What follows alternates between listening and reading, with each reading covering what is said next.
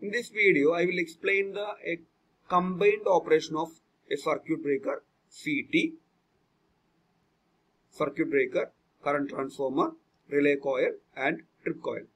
Here we are going to protect the transmission line. This is the transmission line which originates from the bus bar. We are going to protect the transmission line.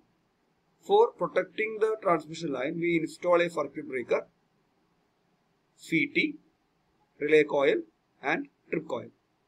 And trip coil is connected to this battery. Okay, this is a battery which connects to the trip coil. So during the normal condition means no fault on the system or line. On that condition, the circuit breaker is closed position. Okay, so a normal current which flows through the transmission line. So this current is measured by the current transformer, and the secondary of the current transformer is connected to the relay coil. And relay coil, every relay coil have some threshold value. So relay coil will be energized when the current in the secondary side of the CT exceeds its threshold value. Okay, the relay coil will be energized when the current exceeds the threshold value of the relay coil. So during the normal condition, the current in the line is normal, so it doesn't exceed, the current in the CT doesn't exceed the threshold value of the relay coil.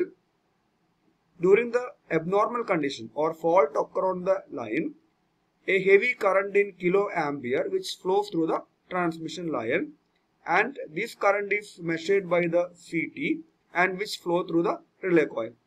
So in that scenario, the CT measure, because it's a faulted condition, so a heavy current is flows through the line and CT is measured this heavy current, and this heavy current which exceeds the threshold value of the relay coil.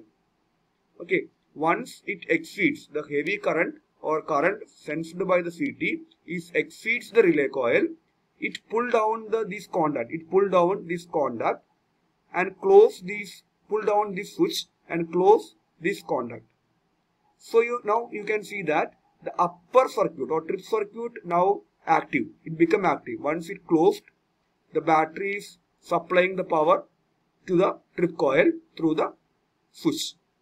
So now the trip coil is energized, and trip coil which move the moving contact of circuit breaker and open the circuit breaker. So that is the function of or combined operation of circuit breaker, CT and relay coil.